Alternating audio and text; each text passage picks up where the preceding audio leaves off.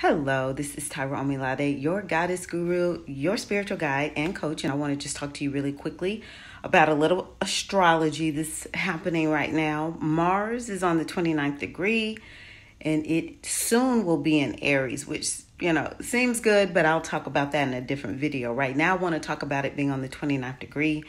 I have found Mars on the 29th degree to be very volatile.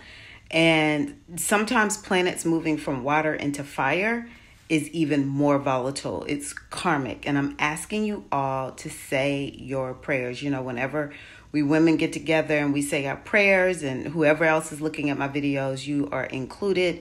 But especially the women, when we get together collectively and pray, we make a difference. So I'm asking you, if you're listening to this video on April 29th, around that time, say a little prayer for peace. Peace.